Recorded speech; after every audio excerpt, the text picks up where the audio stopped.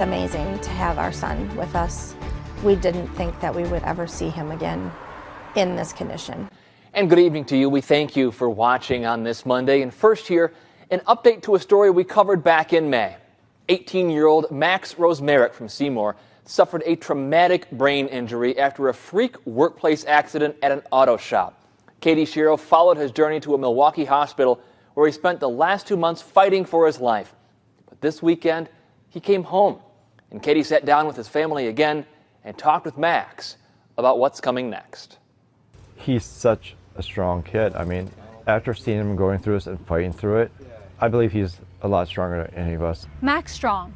It's more than just a hashtag or a saying. It's an entire journey, and one that Max Rozmiarek's parents say is full of miracles. Max suffered a traumatic brain injury at work in May after police say he was hit in the head with a tire rim. His mother, Becky, says he was then flown to Freightar Hospital in Wauwatosa, where he underwent surgery for frontal lobe brain damage and was in a coma. Becky said doctors said there was a possibility he wouldn't survive or would never walk or talk again. 2 months later, he's defying all odds. He's home. I'm overjoyed to be home, that's for sure. No more hospital bed, so that's one thankful thing to be for.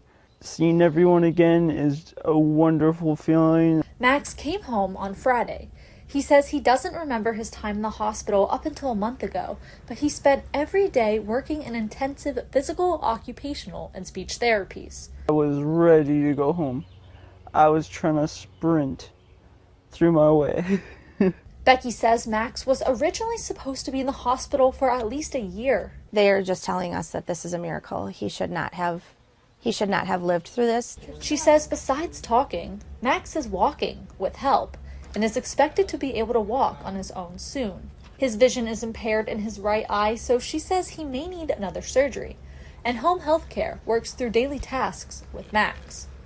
Nevertheless, Becky says she's just thankful to have him home. We realize that life can be taken away so quickly. And Max says he's determined to keep being Max Strong. I want to drive and visit my friends again, how it used to be. I want my life back. So airsoft, paintball, fishing, hunting, I want to do all that stuff again. I'm ready. I'm ready for the next step. In Seymour, Katie Shiro, NBC 26.